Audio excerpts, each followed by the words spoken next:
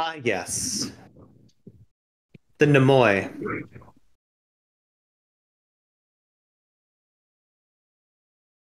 Former security officers, detectives, and judges of Stygia. But now, an extinct species in an underworld not designated for elongated survival. So together, let us bear these former qualities in mind while entering the void below. Security,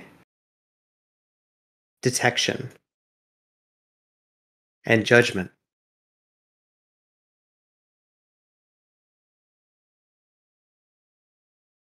A sheep to its flock. Arwen can barely remember how she found herself in this predicament. In one moment, she was experiencing the memories of Charon through the eyes of Junko Kirigiri. In the last thought you can recall, there was a plummet from your very mind and soul. A roller coaster ride straight down. Down into the depths of oblivion. Your eyesight is covered in an empty, bleak darkness. Only feeling the walls and banisters of the labyrinth sailing past you at tremendous speeds. As Arwen descends deeper and darker into this hellscape, she can hear the constant pained whispers and agony of the truly damned. You can taste smoke, rotten earth, and soreness in your mouth. The feel of a filthy mist precipitating against your flesh like plasm. Although quite prominently, as you make landing on what can only resemble a surface, you can still hear clearly the echoes of a former premonition clarify itself in the center of your mind.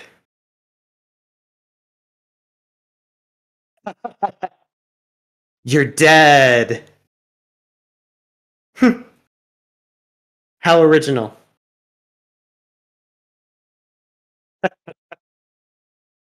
You're dead. How original.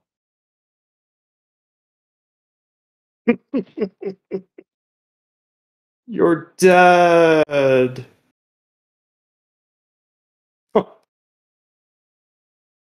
How original.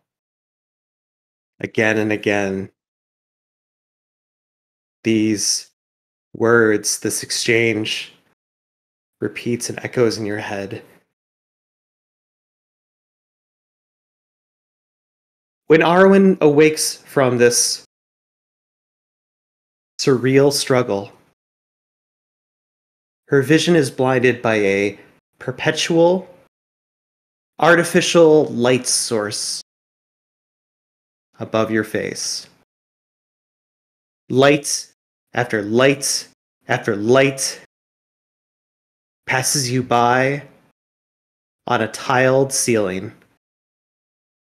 It becomes abundantly obvious to you that you are located inside a hospital right now. Lying across a wheeled stretcher almost completely paralyzed from head to toe. The paramedics pushing your cart seem intent on getting you to an emergency room very quickly. You appear to be missing your right leg from whatever accident you were a part of. You can wiggle the toes on your left leg, but there is no response from your right. But what was the incident that got you here in the first place?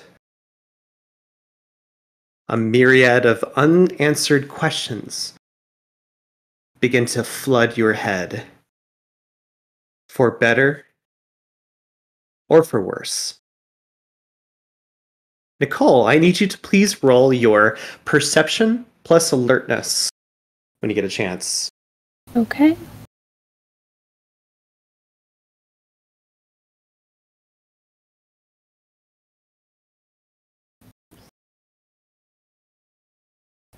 Difficulty 6? Correct? 2 successes. Good to know. So, whether you alertly notice, or perhaps you don't, there are groups and groups of surgeons wearing white masks on their faces, observing you carefully and muttering to one another a variety of medical jargon that means very little to you, considering the stress of this whole scenario. Eventually, as you are rushed across the hospital floors, you begin to notice some of these staffed surgeons will step closer to your body, your corpus, lying paralyzed on the stretcher. One of these professionals will place his latex-gloved hands all along the right-hand side of your face and scalp. Very carefully and elegantly, you will see in horror as the right side of your face is very haphazardly removed from your head. The slimy, plasmic sinews and ghostly, grotesque tendons beginning to rip and tear away, almost like pulling young dried roots from the wet dirt. Nicole, I need you to roll your perception plus your awareness now.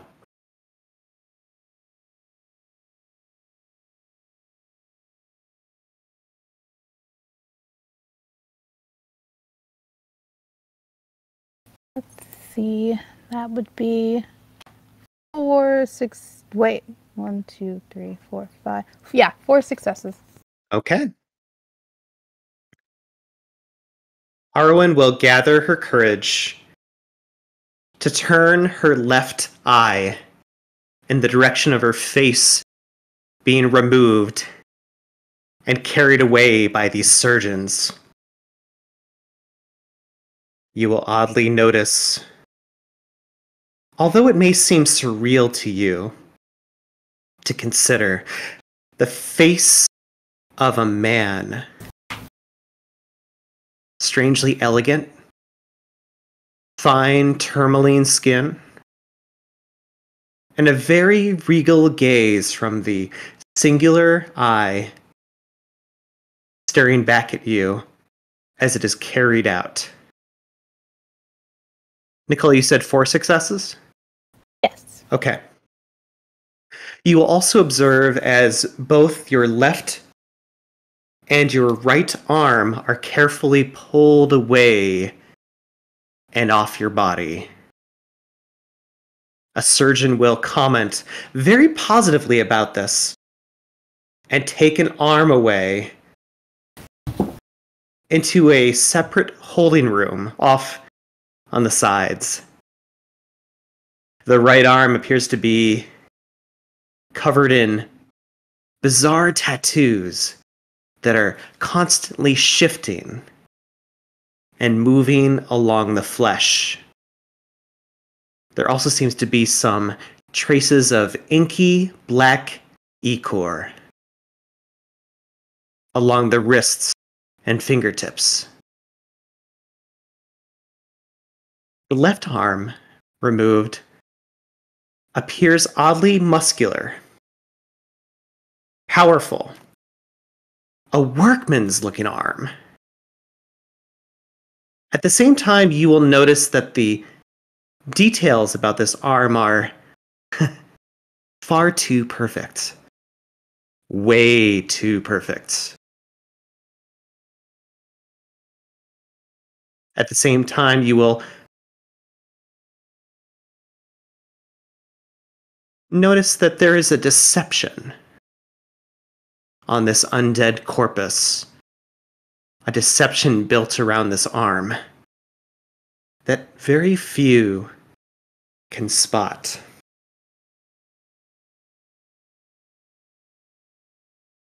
So, let me shift our scene once more.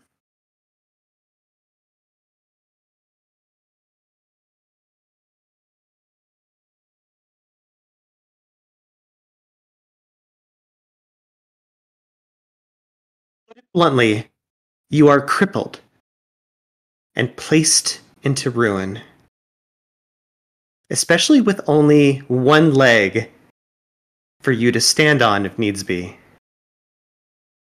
Your best choice is to remain on the stretcher and see how this dark passion play conducts itself, in hopes to gather more clues, thoughts, and ideas.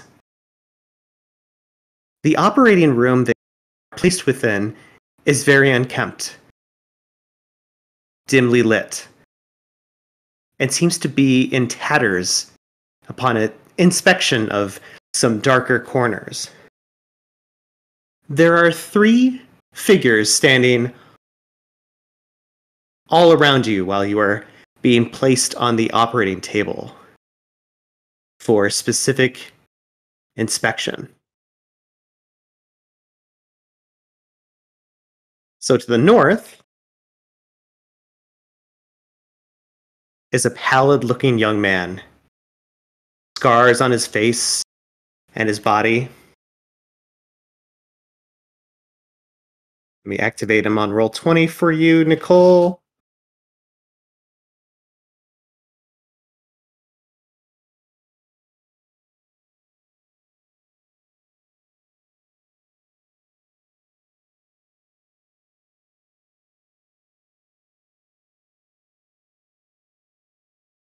So, pallid-looking young man, scars on his face and his body,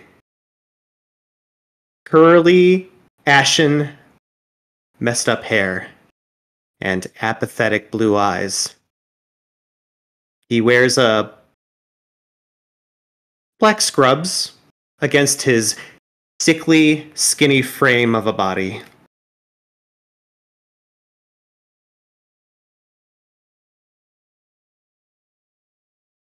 And then just to his right,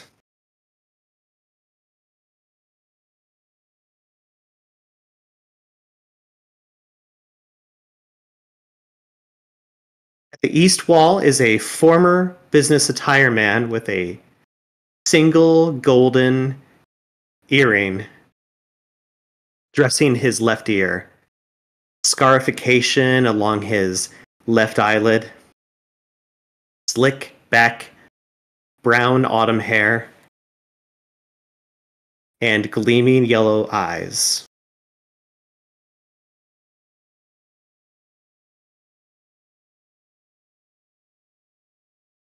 And then to the west,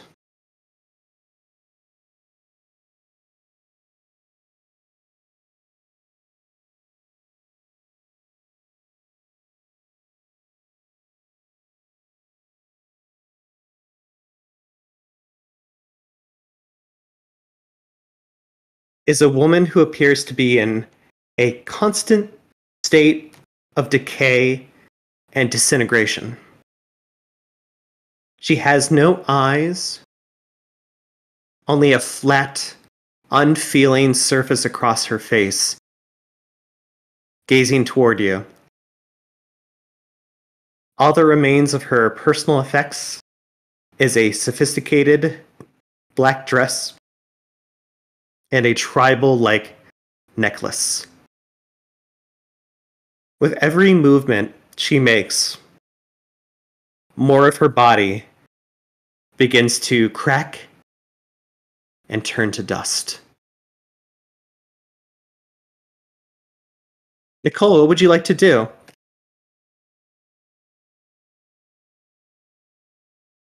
Let's see. Can I speak? Because I know you said that I was paralyzed from most of my body. Can I just move my eyes, or can I also like open and close my mouth? You open and close your mouth. It seems you are able to speak as well. Okay. I guess I will look at. I'll look at this guy. Okay. And go. Where am I? What's going on? She's definitely in a panic, but she's trying not to cry.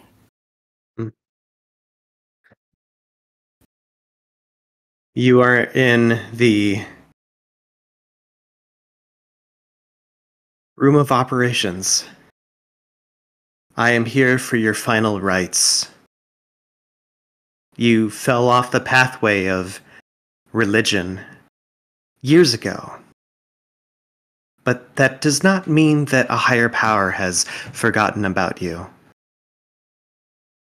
or does not love you.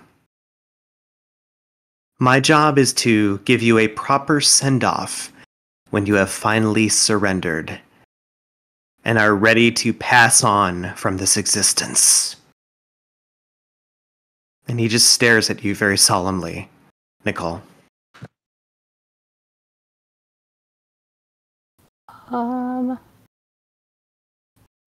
Is there no way for me to go back? You say my that, circle? you say that to the same man? Yes.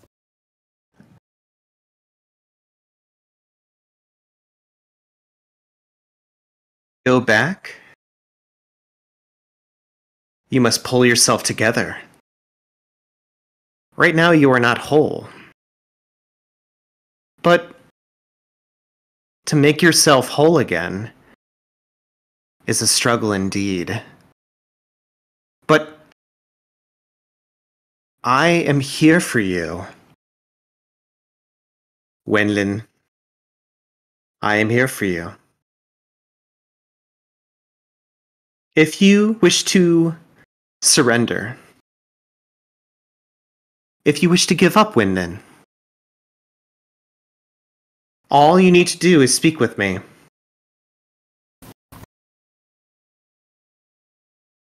And I will remove you from this place. Ever so quickly. I promise.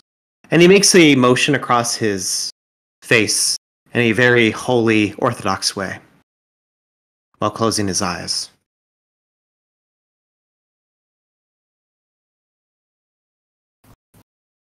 Okay. I'll look at this guy. Mm-hmm. And say, how do I pull myself back together? Because she's not talking to this guy anymore. Let's move to this one. The man up to the north will sniffle a little bit. I'm just another nurse in this facility. I check your vitals, I observe your stability, and I defib you if I start to see you fade from us. Don't take it personally. I don't know how to put you back together. That's not my job.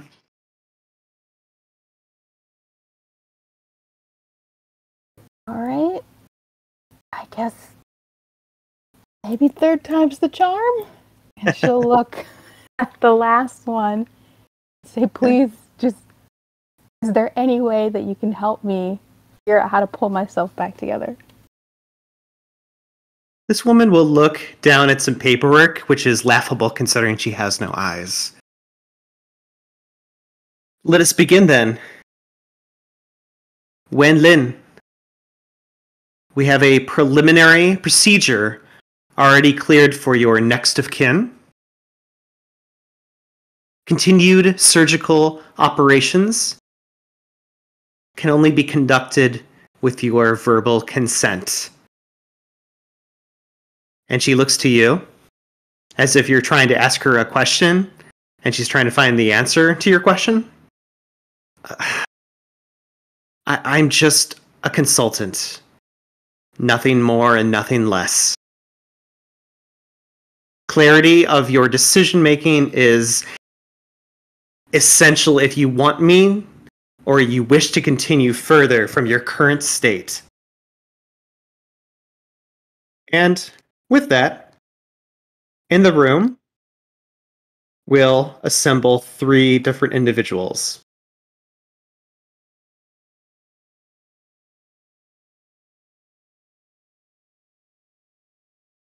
The first of these individuals, we'll start with the one on the furthest to the right.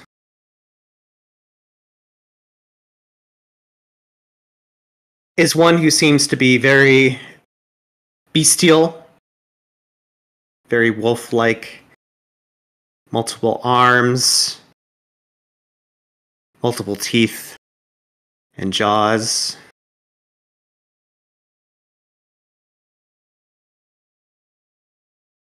Again, the eyes seem to be blinded and covered, but the hands are also covered in blood, which can be either reassuring of experience or terrifying, considering where they've been.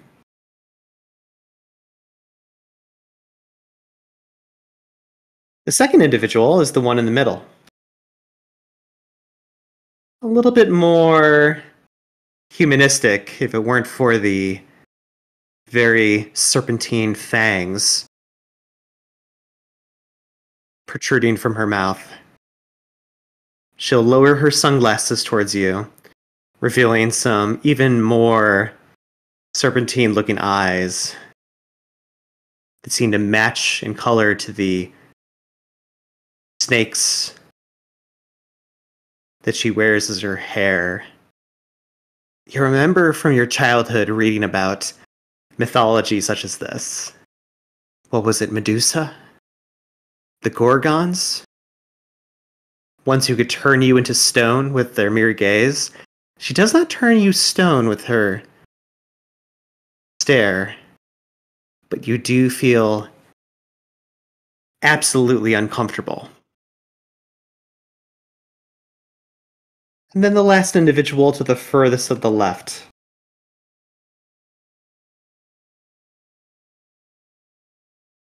A very, very dilapidated form.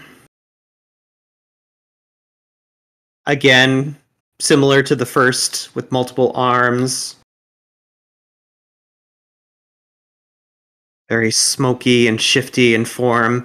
You can barely see the features that it has. All that you know is that it has more than 2 eyes opened on its body. More than 3 eyes, in fact. And its very sharp fingers and nails are always constantly moving as if ready to take action. The consultant that you spoke to last will look to you, Arwen, and ask,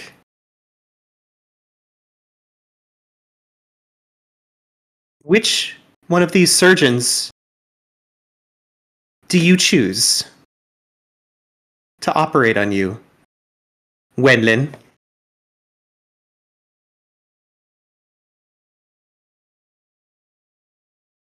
Am I allowed to speak to them? Yes. Okay. I'll speak to the one on the far left first. Okay.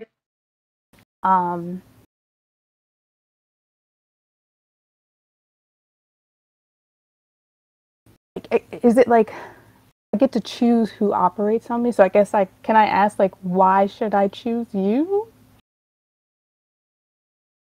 He will respond in a very hoarse and cryptic tone, almost as if his voice has been muffled by the abyss around his mouth.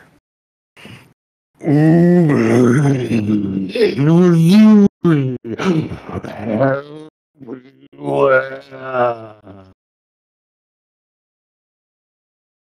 that is all that you receive in response.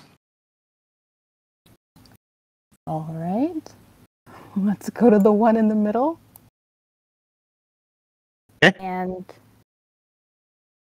I will say, are you able to translate what they said? She will respond as she opens her mouth.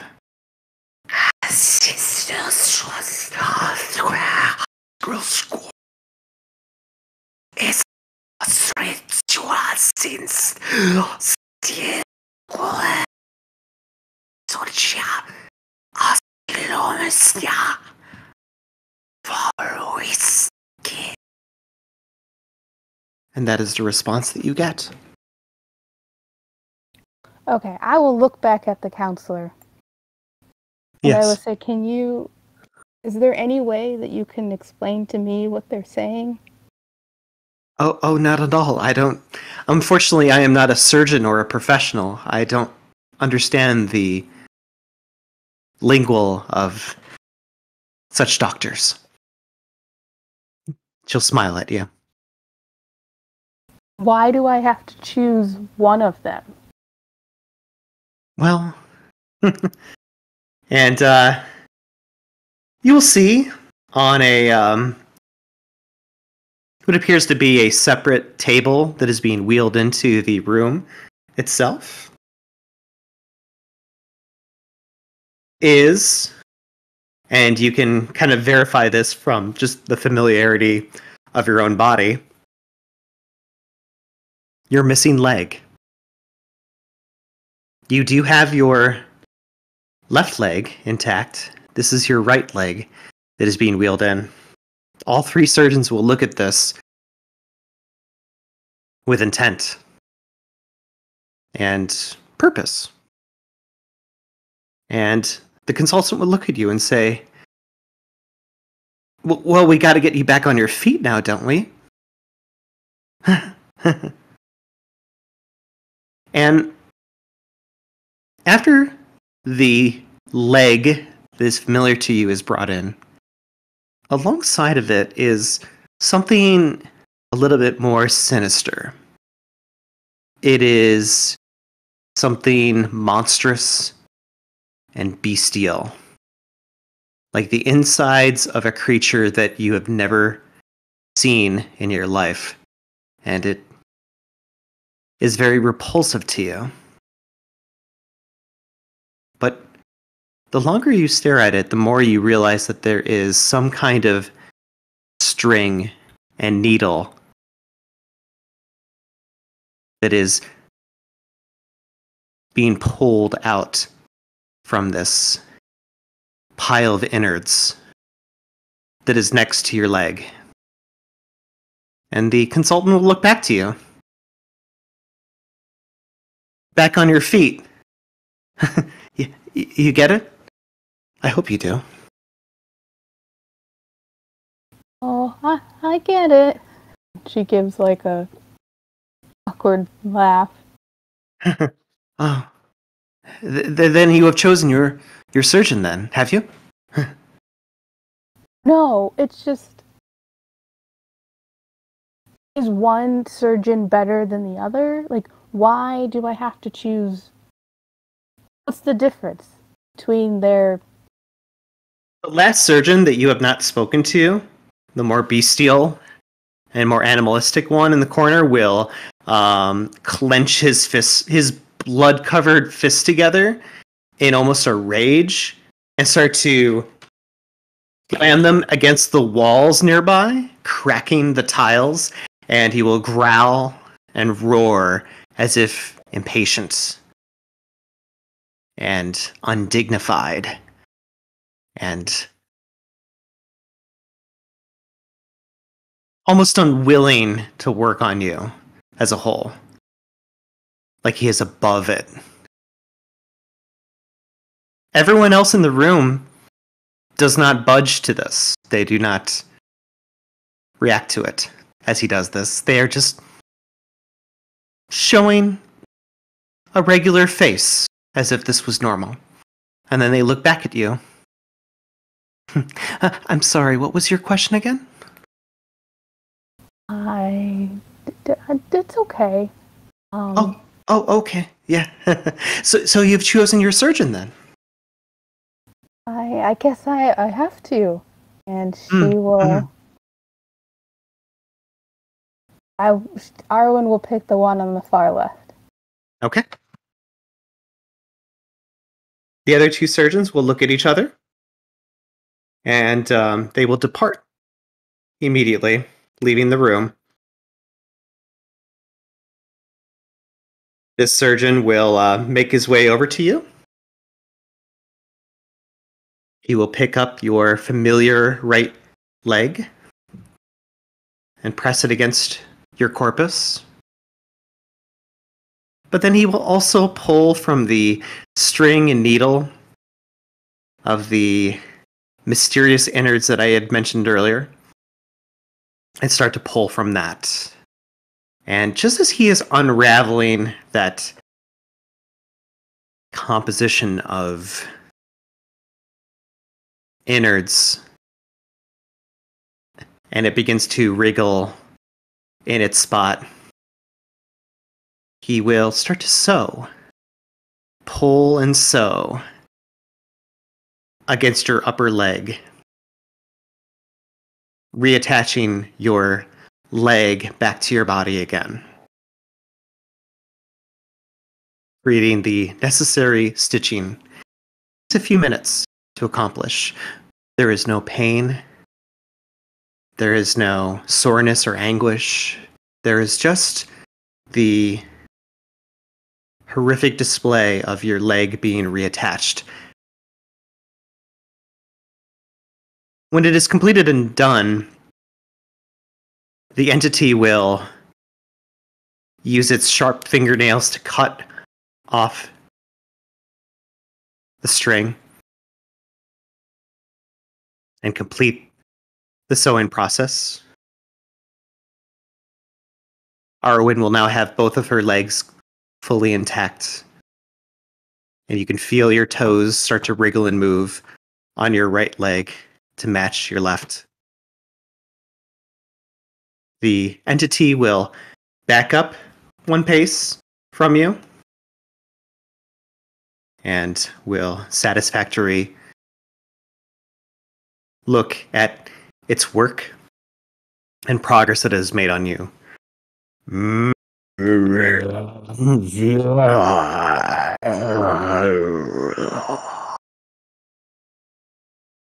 He will utter in your direction. The consultant will smile in response to this and say, well, now that your preliminary is completed, we must, attend to the rest of you. Now, don't we? And as you kind of lean upward from your position, now having both legs to kind of balance yourself up, you will notice that you are indeed missing still your left arm, your right arm, part of your face. In fact, you only seem to have one eye left. You are missing one of your eyes. And you look around to see if these things are obtainable, close nearby. And they aren't, unfortunately. And the man that I had mentioned earlier will walk up to you while you are concentrating and focusing on yourself and look to you and say, I know this is a lot for you to bear right now. I know this is difficult.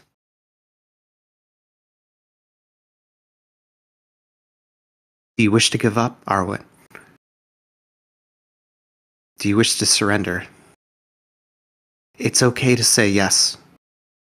I understand. But I am here for you. Please. Tell me you want to give up, Arwen.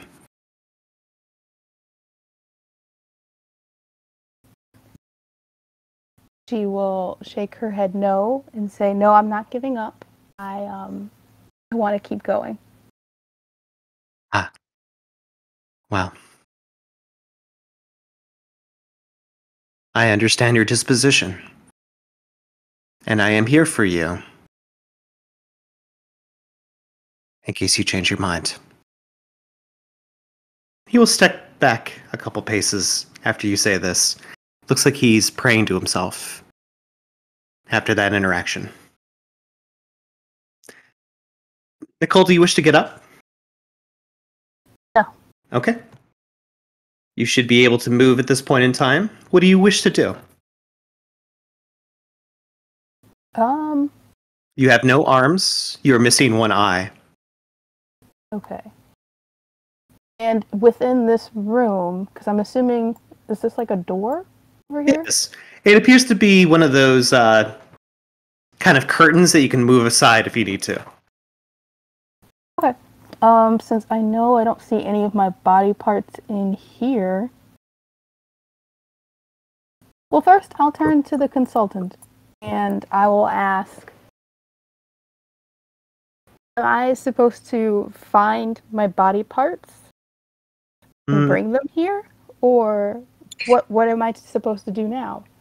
Yes, finding your body parts would be a wise decision to make, indeed. And if you bring them back here, your surgeon that you have selected can sew them back onto yourself, make you whole again. I must warn you, though, that your original body parts were donated. They were given to others who were in need.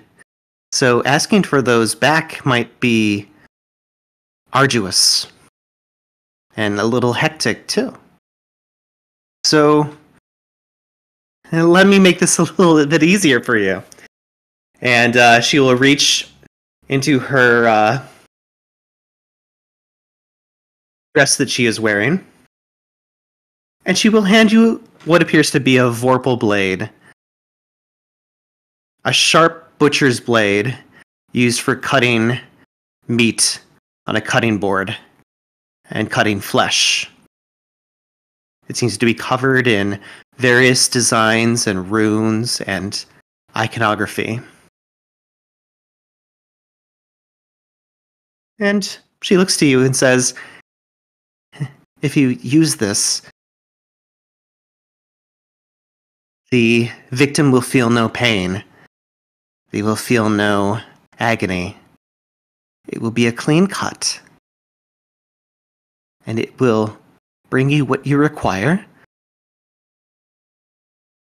But my goodness, will they notice if you use this to cut what you need. So be wise. And she hands you the vorpal blade and places it in your hand. Good luck, Wayden. So wait, hold on. Now I'm confused. So I do have 2 legs and an arm? You have the blade kind of placed along your side. So it's been kind of like placed in your possession. Okay. Mm-hmm.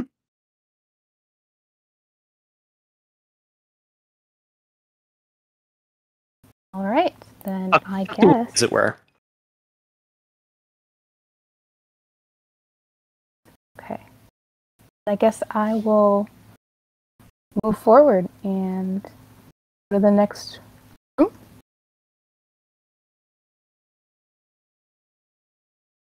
Okay. The next room doesn't seem to have anything of interest or consequence, but there does appear to be an exit to the east side of the wall. Okay. I will head there. If I see anything that seems to be useful, I will stop, but otherwise I'm going to the door. Okay. And the only thing that you can really feel or notice in this moment is just the strange amount of weight from this vorpal blade that has been placed at your side. The door in front of you will open automatically, as it were, and you will step to the other side of the room. When you do this, there is another entity that awaits you on the other side. Perhaps this is the entity that had opened the door for you in the first place. And in front of you, leaning against the wall after you exit, appears to be a young individual wearing the skull of a dead animal, perhaps a wolf, and wears a very large hoodie across his body. The hood seems to embody its own ears as well. But they keep their hands tucked into the pockets unceremoniously and stares deeply at you with his skull mask as you exit the room. Hey, what's up? Hi. You're new around here, aren't you? A bit? Yes. I can kind of tell. I've been here for a while now. I can tell who's new and who's not. Is it the missing body parts that tell you that? You could say that. You're not the worst thing that I've seen, though. I've seen much worse. Kind of shrugs. Trying to look all cool.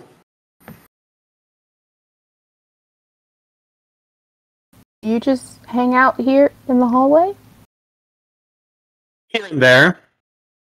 I like to wander around the place as I see fit. Bit of a watcher.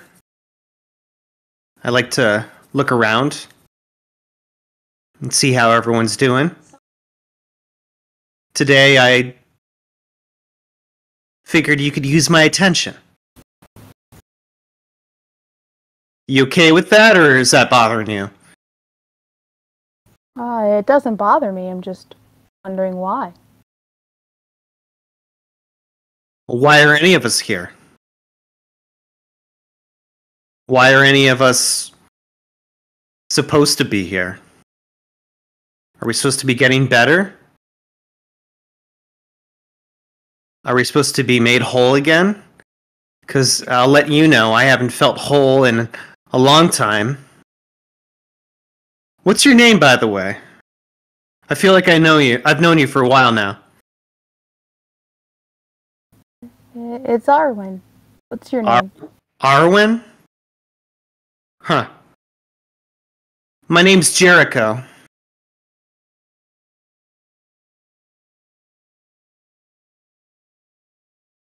As I'm looking at him, I don't see any of my own body parts on him, do I? You do not, no. Okay.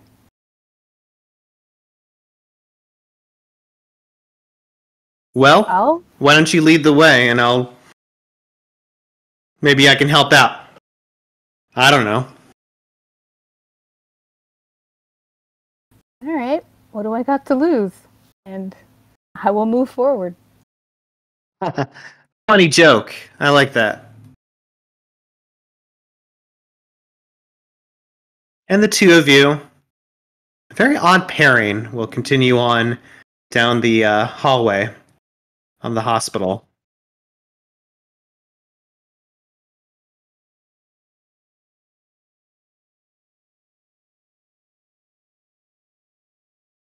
As you're just walking with the only two legs that you possess currently, you will see a few doors here and there.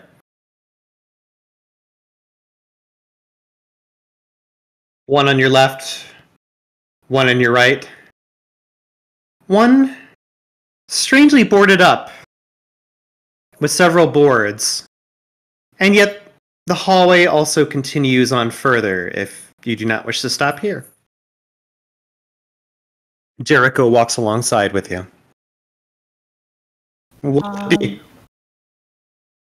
Oh, repeat that again, sorry. Jericho will say, "What'll it be?"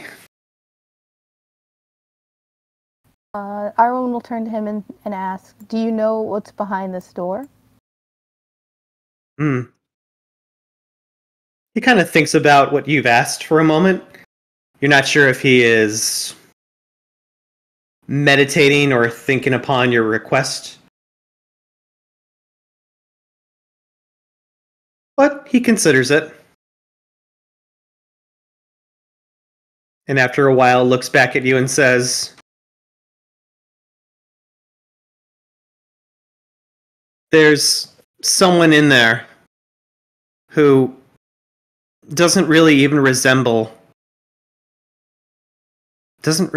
anything living anymore.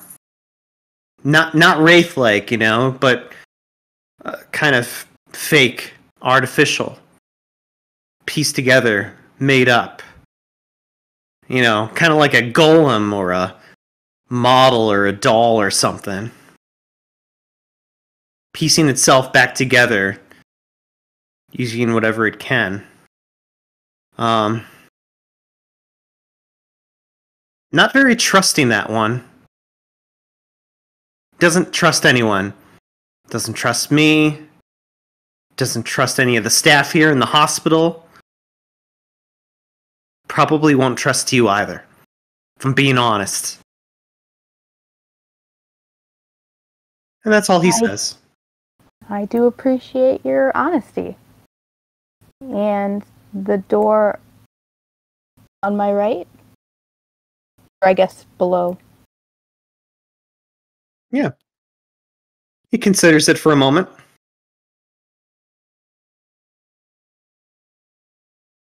Almost kind of like trying to remember what is behind the door. Oh yeah. That's where the crazy lady is. Not so nice, she is. She's always got a glass of wine in her hand. Always says mean and nasty things to me. I try to avoid her as much as possible. I get this feeling that she could read my mind if I'm in the room with her too long enough. I don't like it. I don't want her to be in my mind. She's really nasty. Don't like her.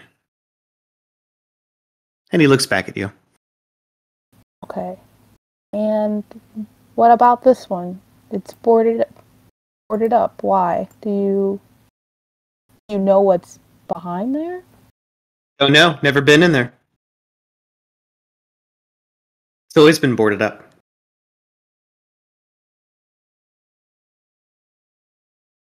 Okay. I don't want to go into any of the rooms. I want to just go down the hall. Okay, sounds good. He walks with you as you continue onward down the hall.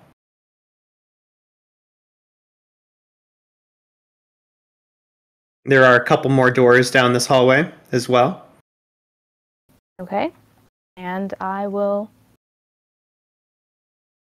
bob my head in this direction and be like, who's in here? Yeah, I remember.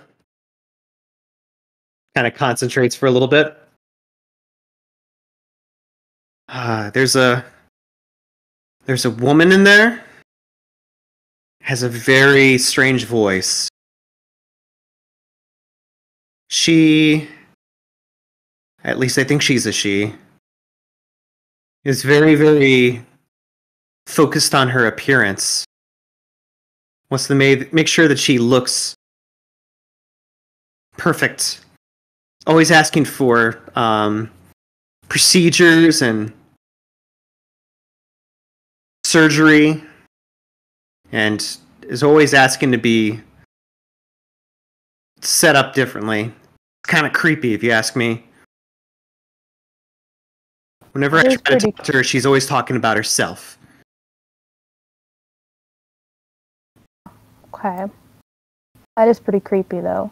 And the door below? Oh, down there? And he thinks for a moment. Yeah, there's a guy in there. He reminds me of, like, I don't know, maybe something that I read in a book once. Like a fictional character, almost. He talks like he's some kind of ruler or king, like someone out of time, almost. Not really my thing. I would say that he's probably the easiest to talk with, but I don't speak any of that ruler shit. I don't talk royalty or anything. So I try not to talk to him at all.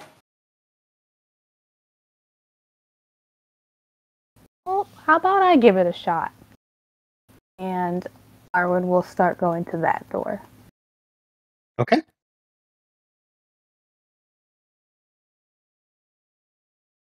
The moment that you enter this room, and Jericho will open the door for you, there is a collection of very familiar faces. Perhaps some jump out at you immediately. Perhaps some are foreign to you and questionable. All of them seem to be focused in on their own thing. There is a receptionist who seems very, very familiar to you, sitting at the desk, answering phone calls and writing at the paperwork in front of her. But everyone else seems to be sitting inside this reception room as if waiting for their appointment. Jericho joins you. Again, just kind of keeping to himself as he watches and studies the room. Okay. As I make my way to the receptionist, can I glance around to see if anybody has any of my body parts? Yeah. Can you give me a perception and investigation roll? All right.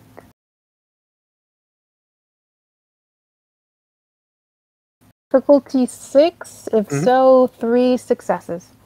Yes.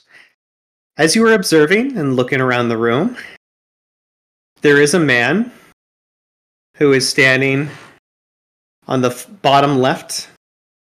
I'm going to pull him up on roll 20 for you.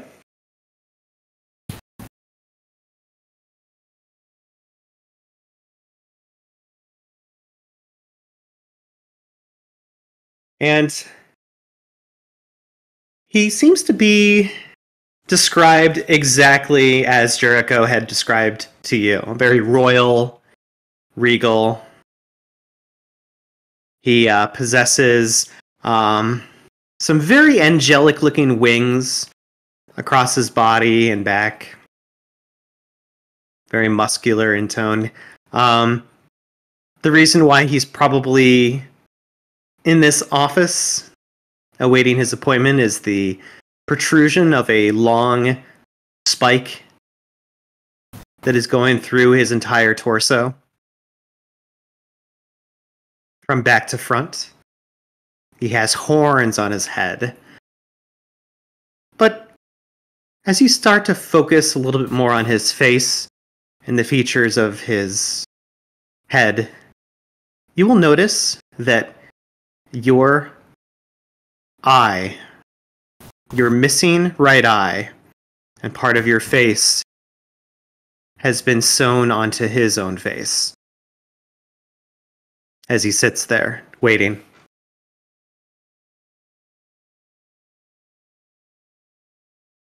Okay. I will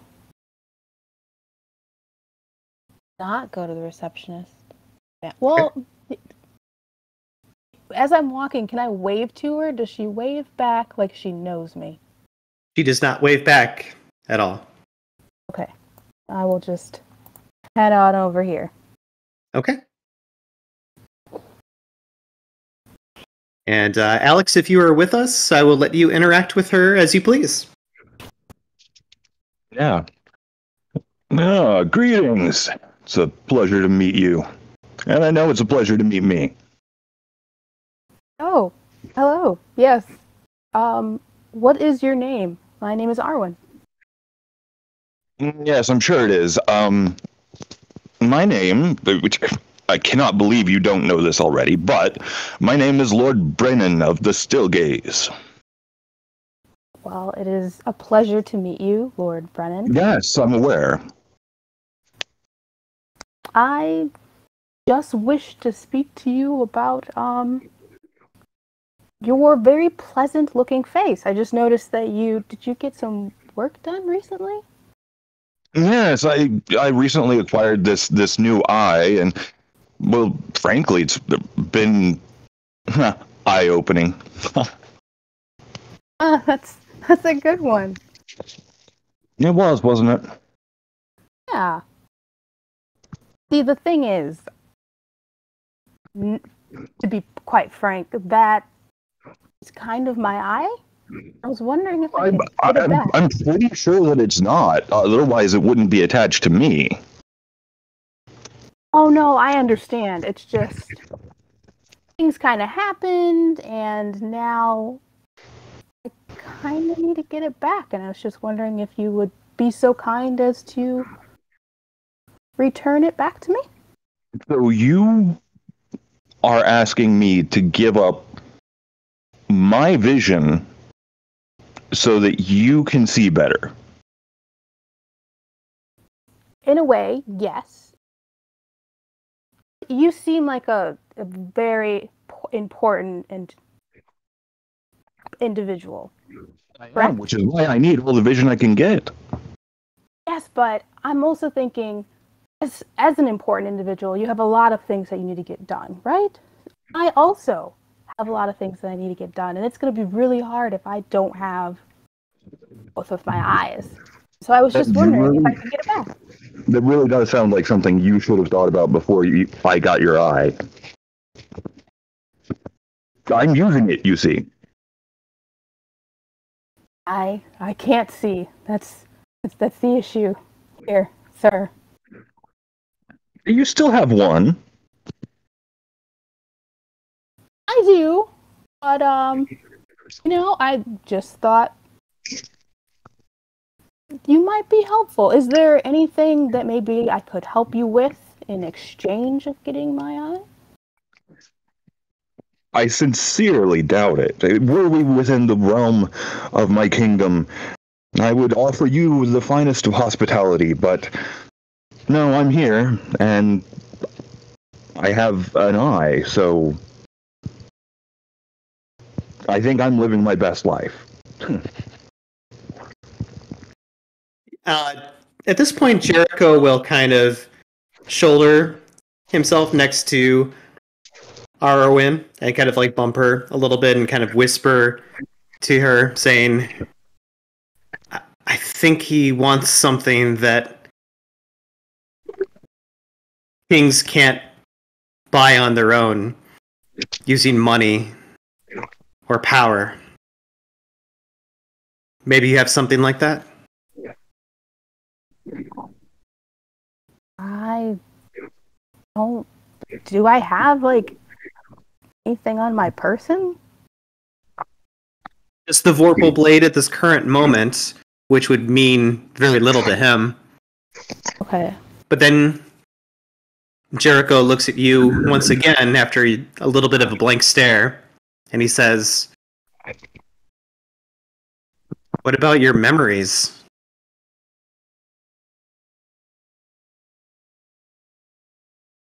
Well, I can maybe show him something. Perhaps. Or you could just start off by sharing something with him.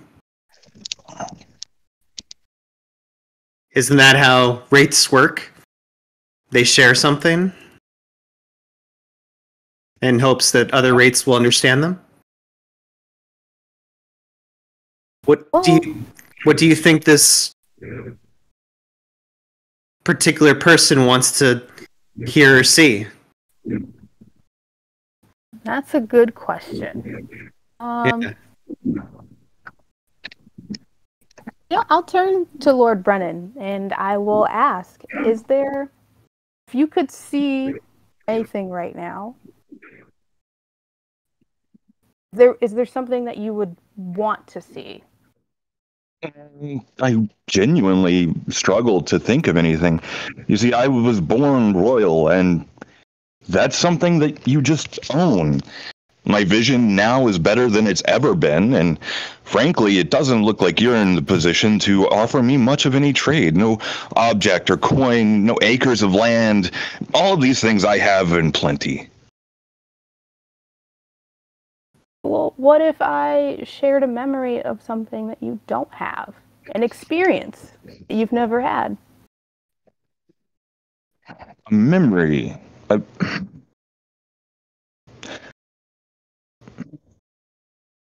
Memory. I wonder, is there some moment when at your absolute lowest, you made a choice, a decision, to act out of pure self-interest? Right? I wonder if that could quench my emotional need. Because I see better now than I have in a very long time. But to feel that level of getting what I truly deserve at the expense of others, that intrigues me. Wonder, do you have any memories like that? Ooh, do I have any memories like that? Let me think. So, at a game, this may require Arwen to disclose or share something about herself on a personal level. It may also require you to donate using your usury, a point of pathos, in order to seal the deal, perhaps.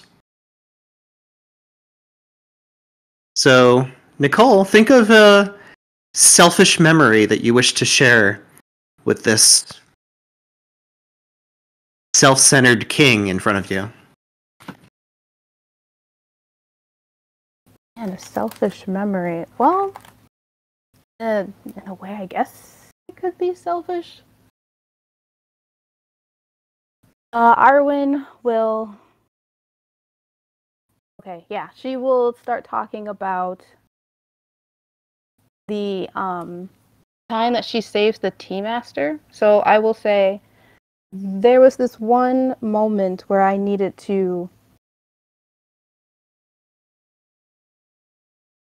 was struggling, and instead of going in to help them, I chose to, while helping someone else, I chose to save my own skin and run. And he perished because of that. Maybe. I don't know if I really could have done anything, but I didn't try either. I could show you that. I don't know. You see, as royalty, I am very well versed in the fine arts of apathy and not doing things. I wonder if there's something where you actively took just for you. I mean, that's clearly what you're asking for. You're asking me to give up one of my eyes. Surely you have something of equal value, not just, I felt scared.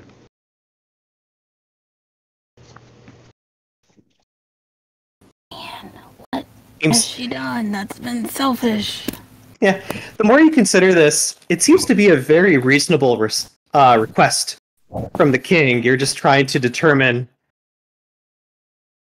what would satiate what he is desiring for you to tell. Exactly. I am noble. I was born into a life of excess and privilege, and frankly, that suits me just fine. So I wonder if you have anything that could be impressive to me in just how selfish you were. Impress me.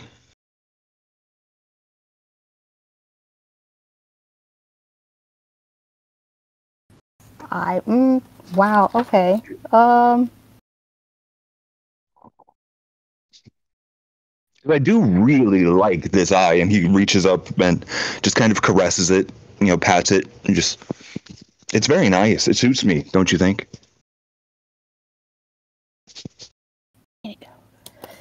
Man, you know what? I'm not saying this out loud, but I can't think of a moment right now where she was selfish, but I am certainly thinking about just stabbing this dude and taking the eye right now. That's pretty selfish. Jericho kind of chuckles to himself. I mean, maybe that's what I'm supposed to do. Maybe, yeah, you know what? Let's go for it. I don't know what else I can do here. So she will pretend that she's contemplating a memory. So she will literally stab him. The moment that you pull out your Vorpal blade, the other individuals in the room, whatever they are doing, whatever task they're performing, whatever small little habit that they are performing, they will stop and they will look directly at you and they will start to growl and hiss as if preparing to attack you if needs be. And you can tell that if you decide to take something by force, you will have to fight off this entire room that is full of very spectral looking entities. And you get this sinking feeling in your body before you are able to act. What would you like to do, Nicole? Ah, Jesus Christ. Okay. That would have been really selfish. Ah, darn it. Okay, so when was I really selfish?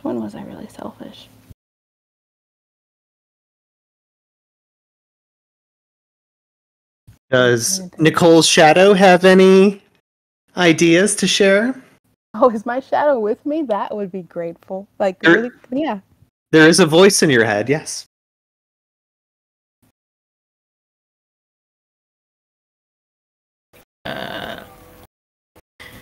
Sorry, there's an ambulance going down my road and it was distracting me. Appropriate.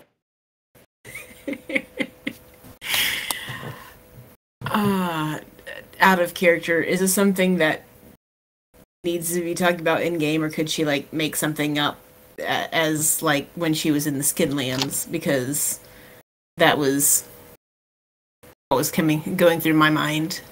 It can be something from the Skinlands, and it can be something when they were in the Shadowlands. Most likely something that she says from the Skinlands when she was still living will resonate with this king more so than the afterlife. Gotcha.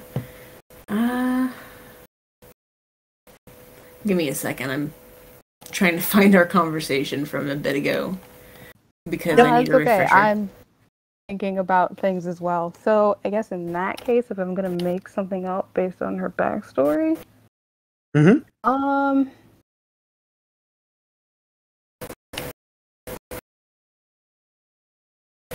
Okay. Then she will look at Lord Brennan again, put the dagger back so everyone can stop growling at her. Immediately, everyone goes back to what their original behavior was. Okay. And Brennan, for the record, when you pull out the dagger, he's more amused than anything else because he's impaled on a 4-foot spike. So, I mean, that's true. That is very true. How about there? So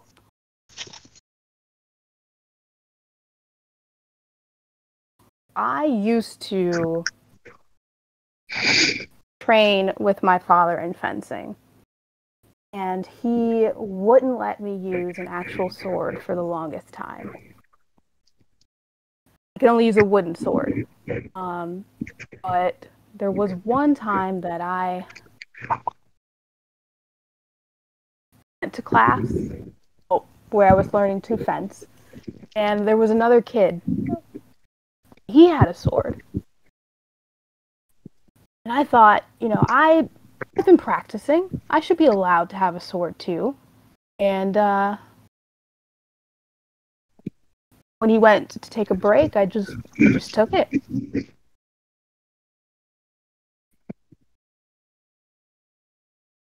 Is that suffice? that is interesting. So, you not only defied your father, defied your mentor, and engaged in the noble arts of fencing, which I am a tremendous fan of, and you just straight up stole from your classmate. That is interesting.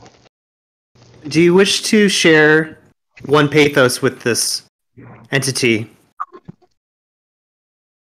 Ooh, okay. Let me just double.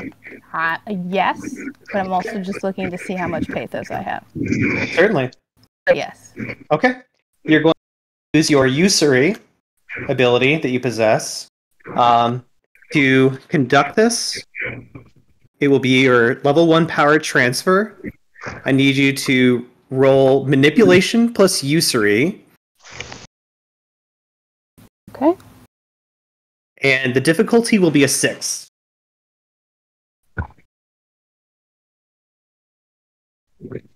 Hey, I got 5 successes.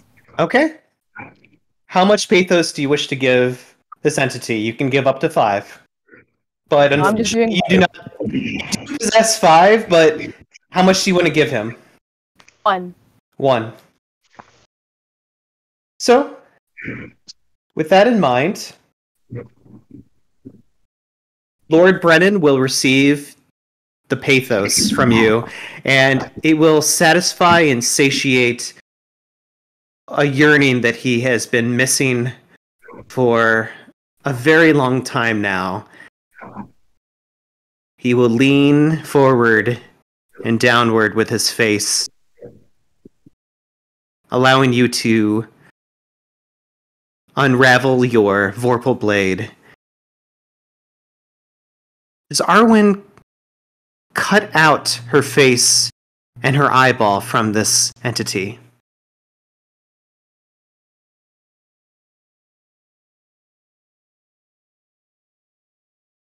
I'll take that as a maybe. Oh, I'm sorry. I didn't hear the actual. I think I misheard something. But yes, okay. Yes, I do. Okay. As described from the consultant, the Vorpal blade will maneuver and slice and cut off the corpus flesh of this entity. He will not struggle. he will not be pained as you remove this right eye that belongs to you.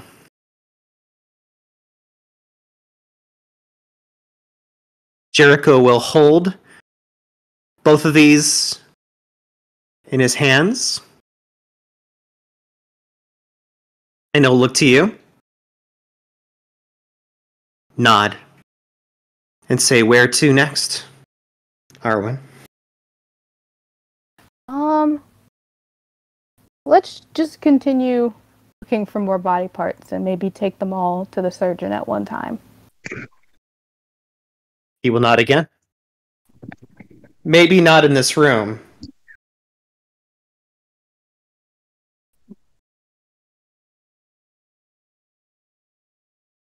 Okay. Then let's leave. As you turn to leave, you may notice that Lord Bone actually has something approaching a tear coming down his remaining eye. And he just says, "Thank you, child. We old lords must derive our sustenance from odd sources at times. The gift that you have given me is more valuable than most of the gold or jewels that I have ever owned. And to see you just take my eye so you could see. Well, good luck." And with that, you will depart back into the hallway. Okay. Well, this seems like it's going to be a fun day. Let's move on to the next one. That's how you define fun, sure, I guess. Where are you going next? Let's just go to this one. Huh. Okay. He joins you, opens the door for you.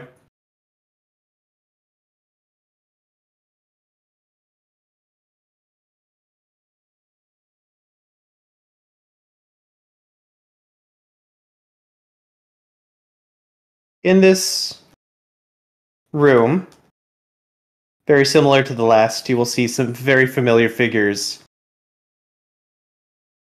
However, there will be a more foreign and unusual person sitting on a couch to the far south.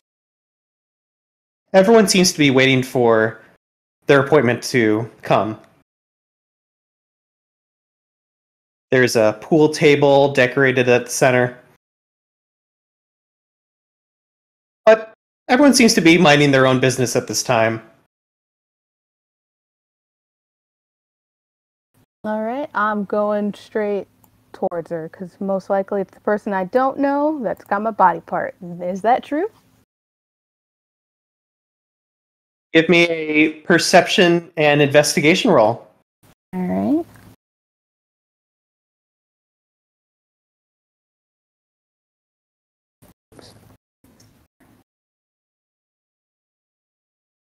That will be 5 successes, difficulty 6. All right. This young woman appears to be wearing a very short, decorative gown. She has her hair affixed backward very smoothly. And finally, she is looking almost as if she is here with purpose and intent, alone by herself. For what reasons, you're not entirely sure. But the only clues that you are given about her personality is in her right arm, which is, by the way, your right arm that has been sewn onto her body. And she holds with that right arm a glass of wine that she swirls back and forth very proudly and prominently. And when Rob is ready, he may interact with you. Yeah, I'm ready. Okay. All right, I will say hello. What do you want? I'm kind of doing a bit of people watching here, and you seem to be the least interesting person in this room. Oh, a person with no arms and a missing face is the least important? Come on, let's chat. I don't think so. Look, I just want to see if there's anything of interest, you know? Is there something that you are hoping to experience in life? Something that you wish that you could have seen? Because I do have the ability to do that for you. Well, I highly doubt I'd be interested in seeing anything associated with a dreadfully boring life like yours. How much could you get to there, Stumpy, you without those arms? Just stories of you holding things with your feet and jumping around? I don't think so. Well, you see, I do have more body parts that I'm trying to collect, and you actually happen to have my arm, so, you know, let's see if we can maybe cut a deal here. Yeah, well, to be honest, I think it was wasted on you. I seem to wear it much better than you do. Well, you do wear it well, but I think it would look better when it's complete form. So again, is there anything that you would like to experience, see? Well, or just tell me about yourself. tell you. What are we? What are you trying to make friends or something? I have no interest in telling you about me, and I have no interest in hearing about you. Some stitched up Raggedy Ann doll comes marching into this room. Really, what a bore.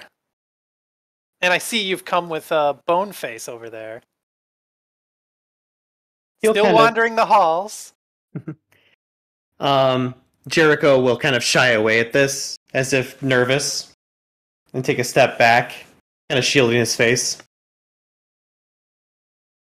Look, it looks like you like to, crack some jokes, insult some people. That's great.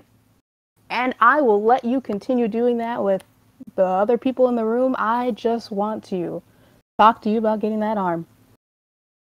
Well, what could you possibly have to offer me?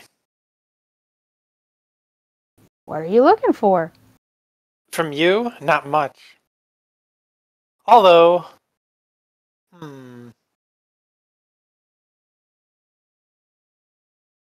Listening? I can't think of much you could offer me, but maybe there's something. Well, the way I see it, when you leave this room, I'll hardly remember you. But perhaps there's a perhaps there's a way I could ensure that you remember me. How so? Well, you seem to be a particular type of person that I would perhaps like to do something to. I've always had it in my mind to, I don't know, I could give you maybe a painful memory to remember me by. I doubt you would be able to handle it, though.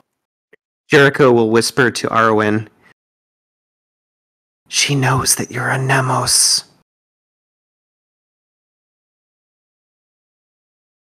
Thank you, narrator. He literally does say that to Boneface. Okay, so let me get this straight. You want to give me a painful memory. And if I can take it, I can also take my arm back? I mean, if you can, maybe then you...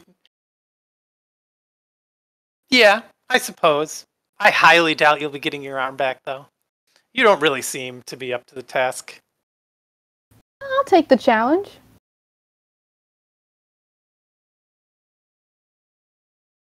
Okay. Okay. So, Rob, give me 1 second to pull up the ability.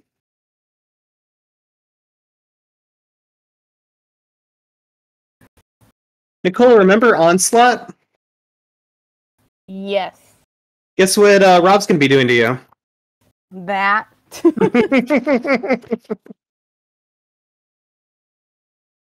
Oh, this is gonna be great. Yep. All right. Let me put together Rob's dice pool.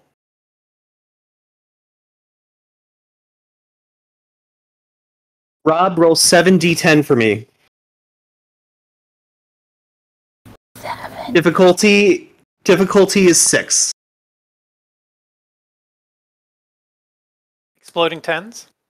No. Actually, yes. Oh no. Oops, was it 7 or 60-10? It was 7. It was 7. Oops, I'll roll one more dice. Okay. But so far we're at 8 successes. Okay. So, Oh my god. 9 successes. all Oh right. my god. Holy shit. So, Rob, I gave you a number between 1 and 5. Mhm. Would you like to select one of those numbers? 5. You got it.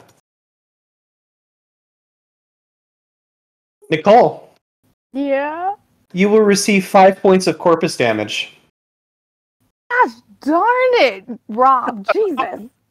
Damn. Is this temporary or is this permanent? This is temporary. It's, Okay. let me put it in game terms, it is superficial damage. It isn't Okay. aggravated. But you are now down to 1 corpus damage. Rob, I want you to describe the memory that you infuse into Arwen using Onslaught.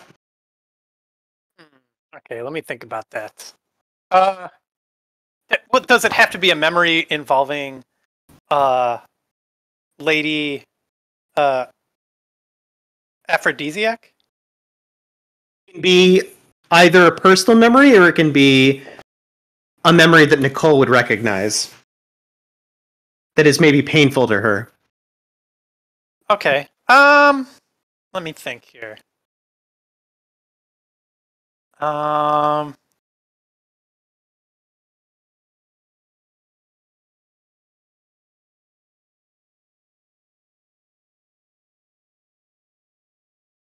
How about like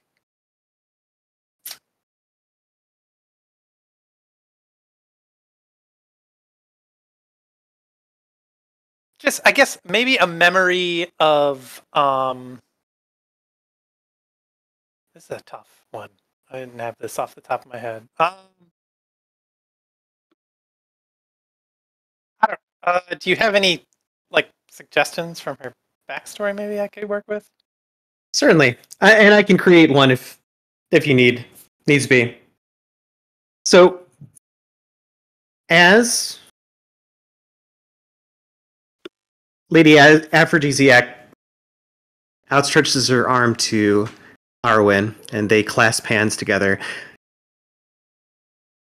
Arwen experiences something that she does not expect.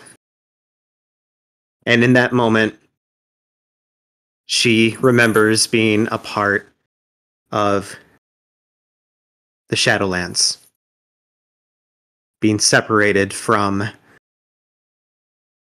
anyone that she has built friendships with, any family members that she once had, anyone that she holds close in her loving memory.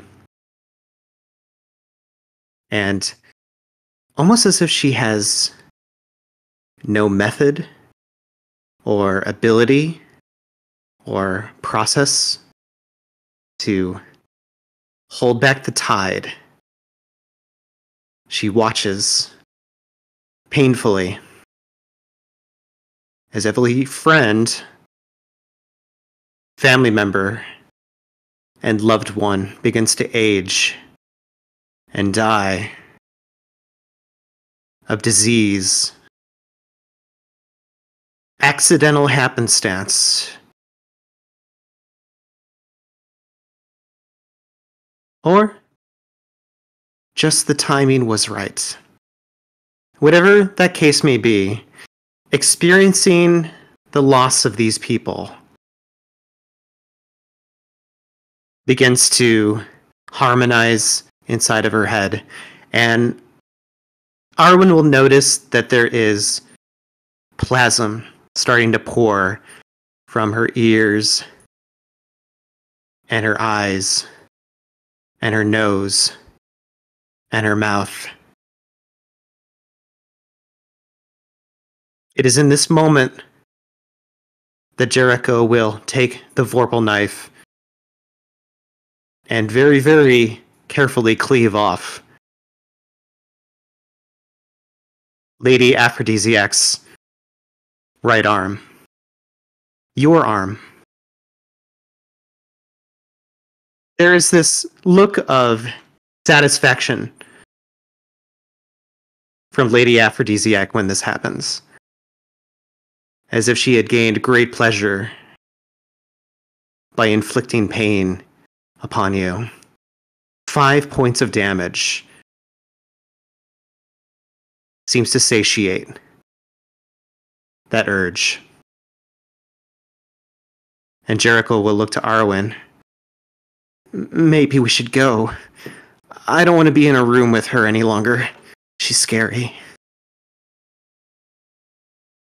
No, I couldn't agree with you more. Make sure they sew the arm on to the right side. So, like, why don't you just trundle along now to your island of misfit toys, Raggedy Ann? I don't even respond. I'm still shaken up by the memory. Her abandonment issues. And you will exit.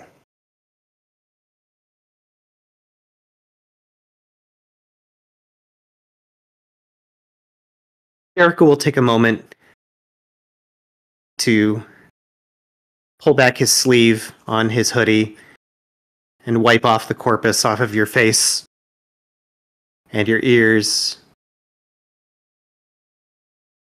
He seems to still be in possession of your arm and your eye. And looks to you. Where to next, Arwen? I'm scared. I am too. I do appreciate that you are going along with this with me. I got nothing else to do. I'm kind of stuck here anyway.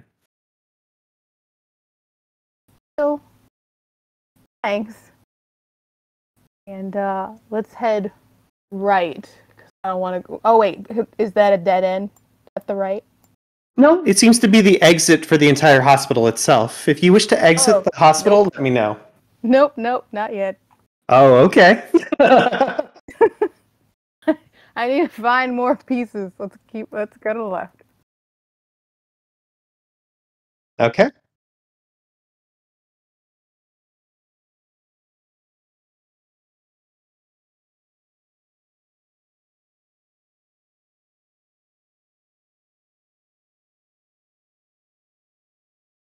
Okay, so if I'm remembering correctly, so at the top barely looks human, it's basically artificial. Bottom one, you said they were kind of in your head. And then you've never been in this door. Let's go to the artificial one. Okay.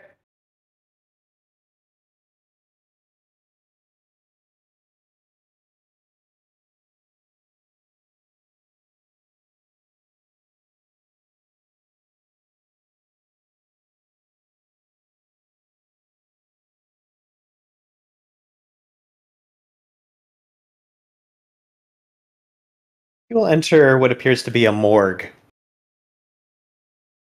There are some listless bodies lying on some of the tables, waiting to be opened up, maybe dissected before they are cremated. There is a man who is writing some reports and some paperwork. He does not seem to pay you any mind when you walk in or take notice of you. There is, however, a young girl sitting on a table, upright, who does take notice of you. What do you want to do, Nicole? Head on right towards her and look to see which body part she has. Okay.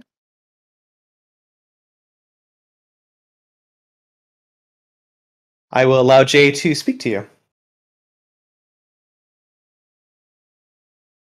And I will put the character on Roll20 for you to examine her. You're a stranger. Not a big fan of strangers. This figure seems to be very dull, like something made up of many parts. Most notably, your left arm is attached to her as well. All right, going for the left arm. She will turn to all like girl and say, "Hi, my name's Arwen. What's your name?"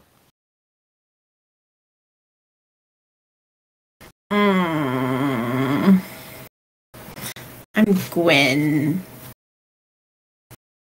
Hey, our names sound similar. And Gwen just That's sits pretty there. cool, right? Gwen just kind of makes herself look small and just kind of looking at you like she's afraid of you.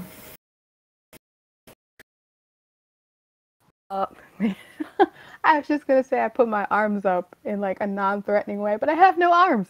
So, I mean, kind of have one, but it's not attached yet.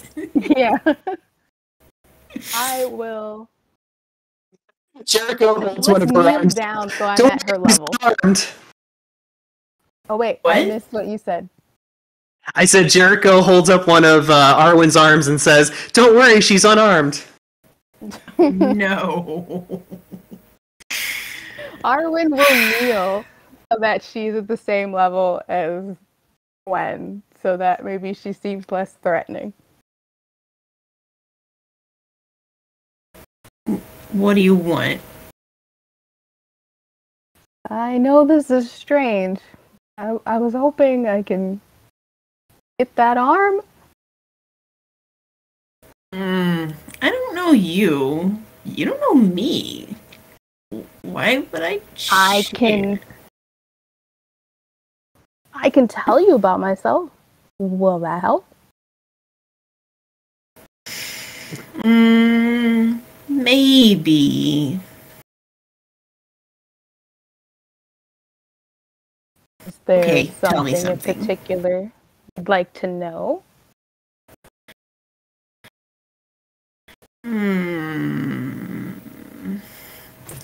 Gwen swings her legs just a little bit, thinking. How about Kairon? Do you know Kairon? Kairon, whatever. Aaron, I mean, I'm learning about him. What did you want to know?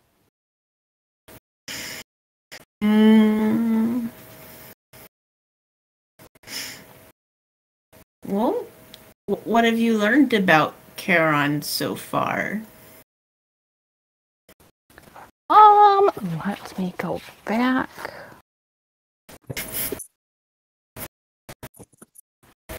Let's see. One of the specific memories that I've got. Nicole, you get an impression that you will need to share one specific memory of Charon with this individual. Okay. Perhaps by using one of your powers, you can share that with her? Right. If I share it, do I still keep it, or does she keep it? You don't know. Oh no. Hmm. Okay. All right. That's a tricky one. Okay, which one should I give up? Let's give up the Argos memory. Okay. And looks like I would need to use one of my abilities here. It's duplicating a target's memory. I would recommend Soul Keeper. Okay, that was the one I was looking at, and I wasn't sure if I could do that on myself. So, if you decide to use Soul Keeper, just a reminder, Nicole. Mm-hmm. Just pulling up the ability in my book right now.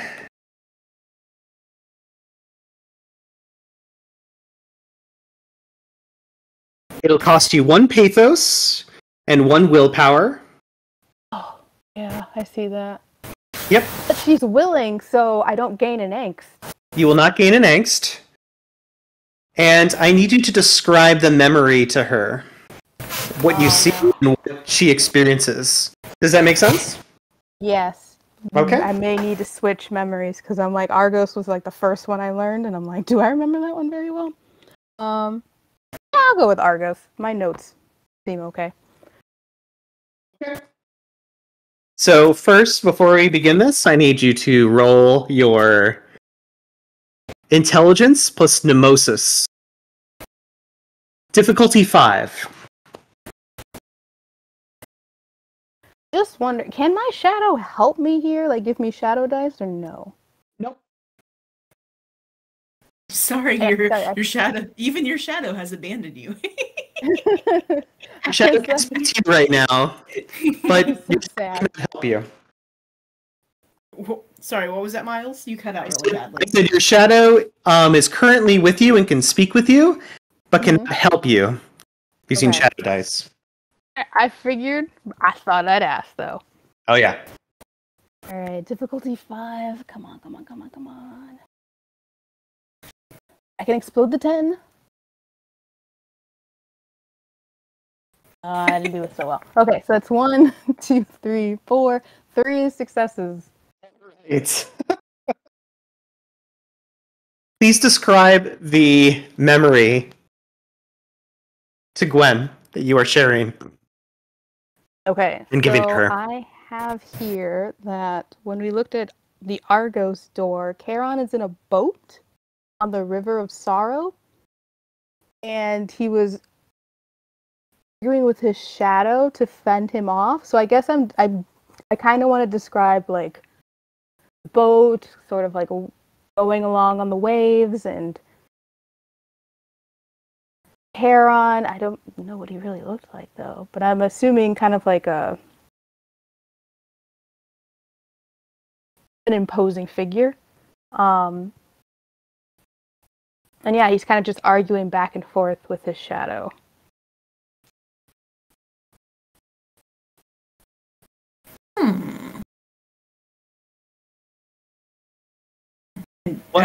Yeah. Good. While this is taking place and the exchange is being made,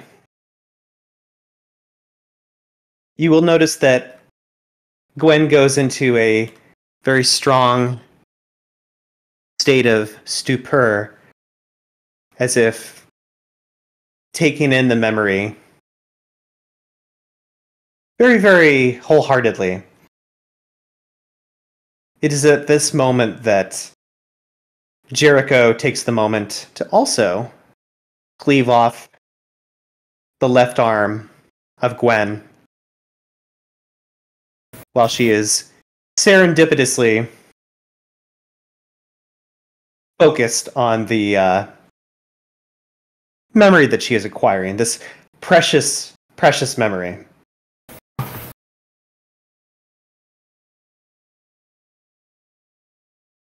And Gwen appears to be almost taken aback by what you have given her, this gift, this memory. It's almost as if Arwen has experienced what all the other Nemoi has experienced by giving away their memories of Charon to her. What that feels like, that loss.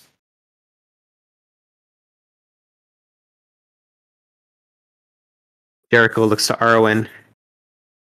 Are we done here? Yeah, we're done here.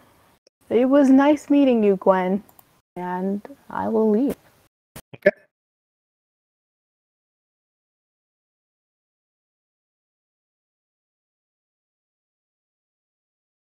There's so much sacrifice and loss. Arwen and Jericho will return back to the hallway. 2 arms and 1 eyeball in possession. What else has Arwen lost? Has she lost anything else? It's hard for her to remember. That's a good question. I guess we'll go find out by going in this one to see what's in here. Okay. Jericho will join you as well.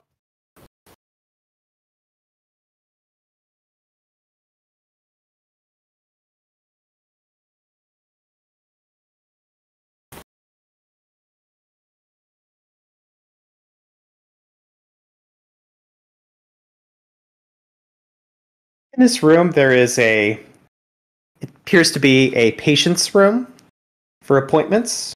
There is no doctor, there is no nurse. There is only a client sitting on one of the beds to the right-hand side.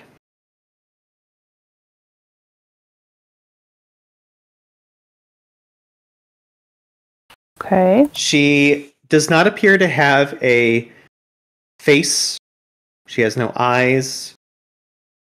She has no nose. She has no ears.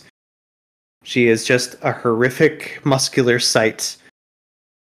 An abomination with 4 arms that sits patiently. However, there is one thing that you do recognize that is settled on top of her face. It is your death mask. Oh.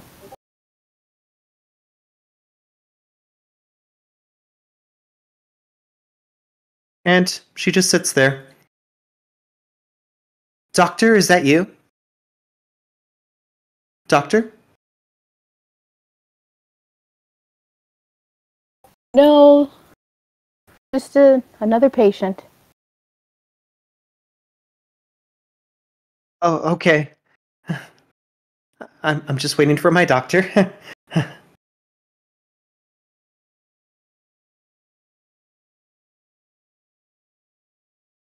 Excuse me. I will walk Yeah. out of the room. Okay. And the 2 of you depart.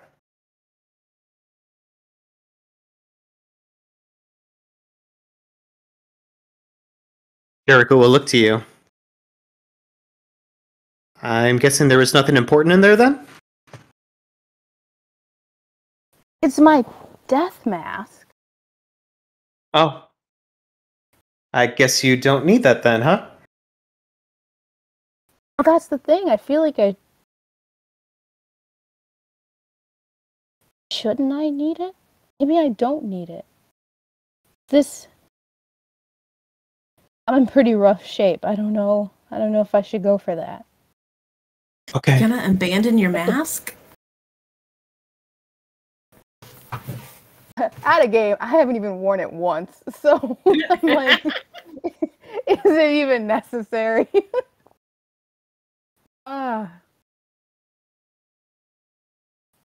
Okay, in game. I'm thinking about it. I don't know Don't know if I want to take the risk to try and get something like that.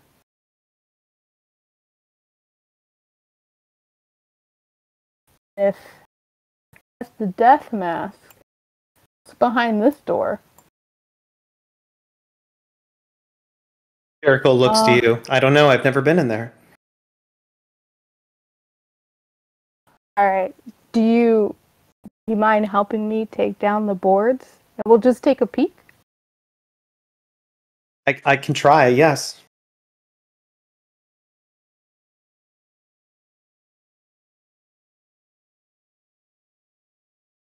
It takes some time and effort, but small, weak little Jericho will pull and pry the boards off of this door, allowing the two of you to force it open. And you will actually gain entry into this new room of the hospital together.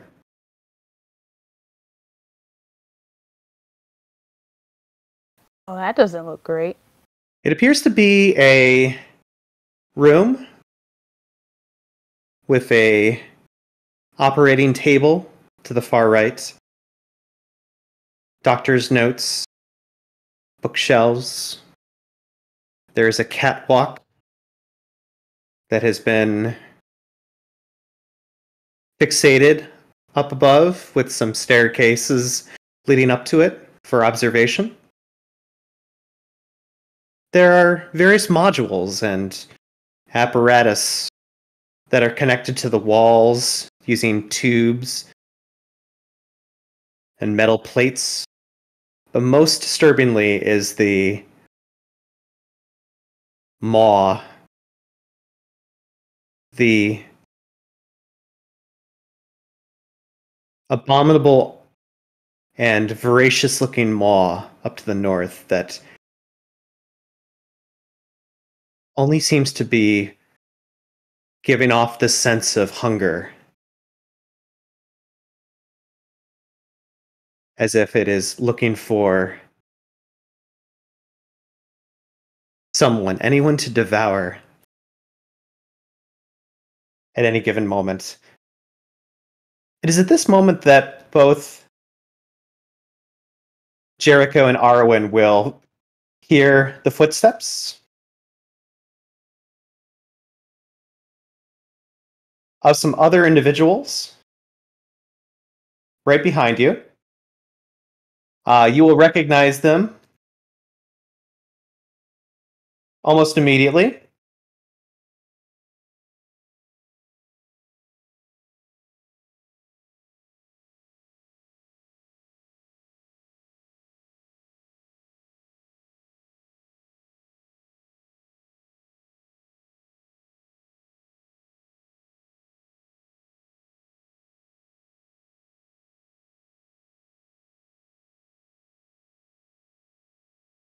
Trying to find your surgeon.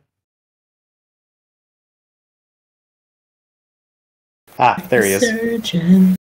Got him. All four individuals will walk into the room right behind you and Jericho. The consultant will look over to Arwen and say, "Are you ready to begin?" We're having the surgery in here. What about the other room? No, you've come to the right place. I believe you've gathered everything that you need. Everything that I'm willing to get at this point. Sometimes you have to decide what to leave behind. So, yes. Very good. Then come with me, please. And she will walk underneath the catwalk and over to the procedure table to the far right. She will be followed by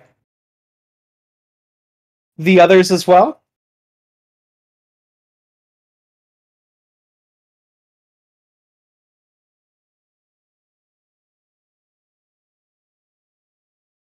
Your nurse will check you and your vitals and see that you are fit for surgery and fit to be worked on. Nod his head several times towards the surgeon, and the surgeon will take the body parts from Jericho, observe them very carefully. Jericho kind of goes off to the side, very nervous and scared.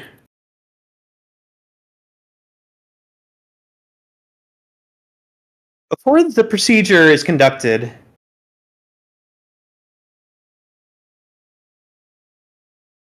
the man wearing the very formal suit will approach Arwen and say, you know, you don't need to go through with this. I can get you out of here. I can bring you out of here if you want to. You don't have to go through with this. This is disgusting and it's horrific. It's probably not meant for you. Let's say I just get you out of here. Quick and easy. How would you like that? Where would you be taking me? Somewhere warm, comforting. A place where you don't have to think for yourself anymore. A place where we all end up in the end. But at least you would have me holding your hand the entire way. And you wouldn't be alone. We would do this together. You and I.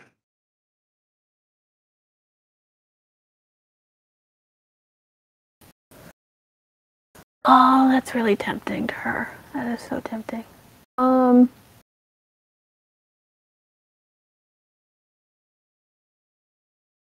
If I chose to still go with the surgery, would you and Jericho still stay right here? Jericho will kind of scratch the forehead of his death mask. Yeah, I'm not going anywhere. I'll be with you. I'm scared, but I have a feeling this is where I need to be right now.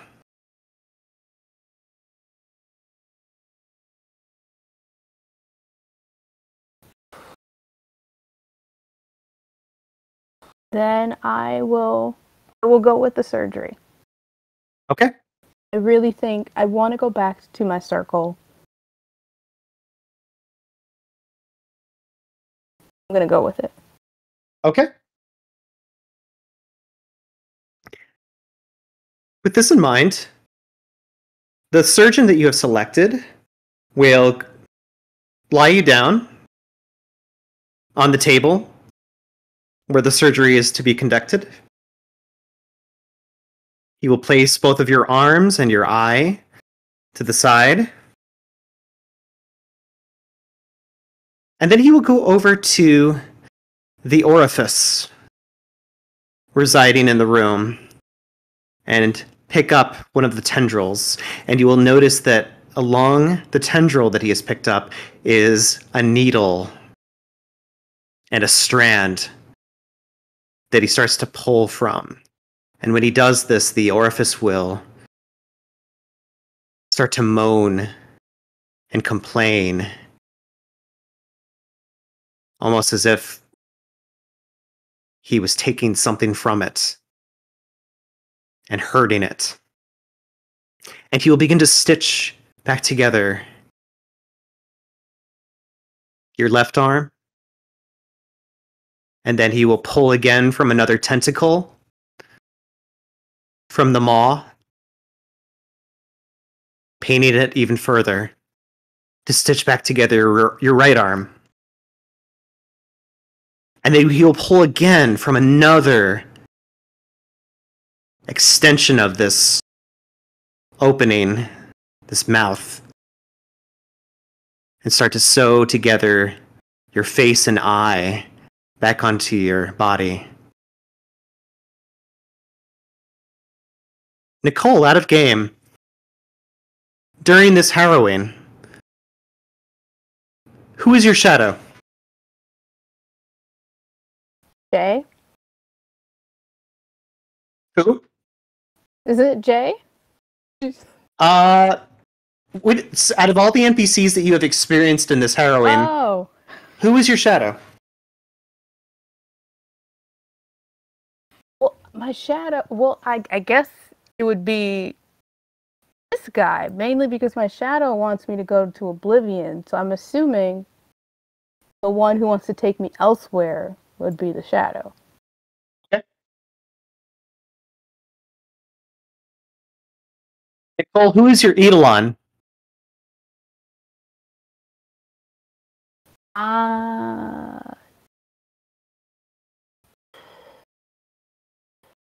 That's like the connection to the Skinlands, right? Your Eidolon is the part of your soul that wants you to thrive and survive. It is the more optimistic side of you that wants to keep you going and wants to pull you out of any harm's way. It is basically your soul. Out of these three, I guess it would be Jericho? Okay.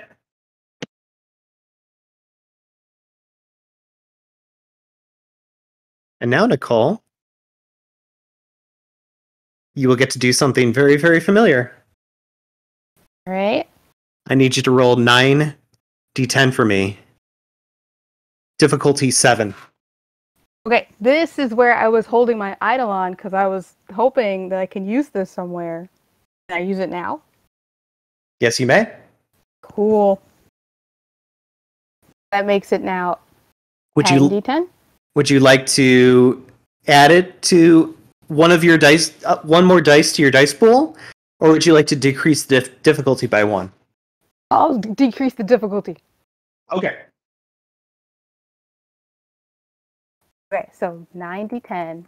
9d10. Difficulty 6. 6. Okay. Oh, please, please, please. Wait. 1, 2, 3. 2 successes. Okay. Would you like to blow a willpower to re-roll 3 of those die? Reroll. I need more successes? You don't know yet. No, because I only got 1 left. So no. Actually, you have 2. I thought I had to use 1 for Soulkeeper. You did. You currently have 2 temporary points of willpower left. Oh. Okay. You I was thinking I only had 2 left. Okay. You might have gained 1 back for expressing your nature. Oh. Okay, cool. Yes, I will definitely use 1 to reroll 3. Okay, please do.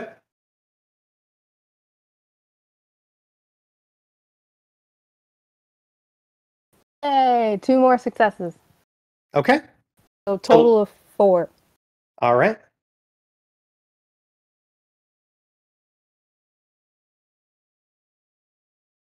Jay, I need you to roll 6d10 for me. Difficulty 6. Hey, don't kill me. I'm really hoping I don't. 6d10. Difficulty 6. Well, I got 1, 2, 3 successes. All right. I believe Nicole's 4 beats your 3. Yes. Thank God. Oh my goodness. And thank goodness that you blew that willpower, Nicole. I'm sweating.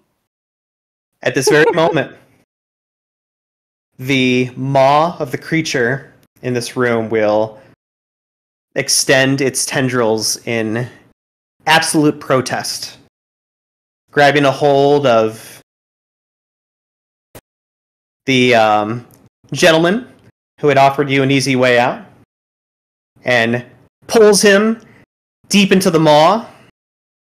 You hear him scream and shout as he disappears into the void. Next, your consultant will be grabbed from underneath her feet. She almost didn't see it coming. The nurse will have his torso wrapped around with a couple tentacles himself and get pulled in. Up from the ceiling, a tentacle will wrap itself around your surgeon and pull him into the maw, satiating the appetite of this creature. Second to last will be Jericho, this young boy. A single tendril will grab onto his ankle, and he will cry out for help to Arwen, begging for his life. What does Arwen do? Can I reach for him? You may. You have both of your arms intact. I will try to pull him away. Okay. The moment that you do this, the entity will wrap more tentacles around both Arwen and Jericho simultaneously, and take both of you in to its voracious appetite. And Arwen will be surrounded in darkness yet again, feeling that emptiness that she did when she first came here. Everything will go blank. And that is our distraction heroine. Did I make a bad decision by trying to save Jericho there? Not at all. I thought that was a good. I actually thought that was a good decision. Oh, okay. I thought me being eaten just defeated the purpose of me beating Jay. It's mostly symbolic. Gotcha. Yeah. So, for tonight, everyone will receive some bonus experience points to their character sheets for participating. Does anyone have any questions or thoughts about the Harrowing? This one was a little bit more grisly compared to the last one. Yeah, I'd like to nominate Nicole for the player nom, since she's the only player character in the game. I will happily take that experience point. Second, best player character in the night. This is very true. Well, thank you everyone for participating. I thought everyone did a marvelous job role-playing as the Spectres that I gave them. Nicole, what can you share with us with your experience in this destruction heroine? Well, you guys now learned she's got some abandonment issues. So there is that. But yeah, this was a lot of fun. Terrifying. Fun. I didn't know where this was going, and I am surprised that I kind of made it. I didn't think I would at the end. 4 successes beats 3. That was pretty well rolled. God. And Rob, like, almost murdering me there with, like, all the damage. That was fun. Gives you something to look forward to in case you decide to buy the ability of Onslaught. Yeah, that seems fun.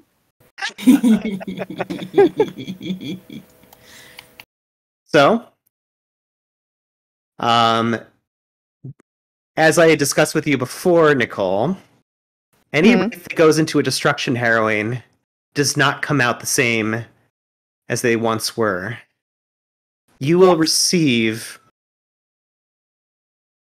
well, let's just say a psychosis of sorts. I have one in mind for you in particular.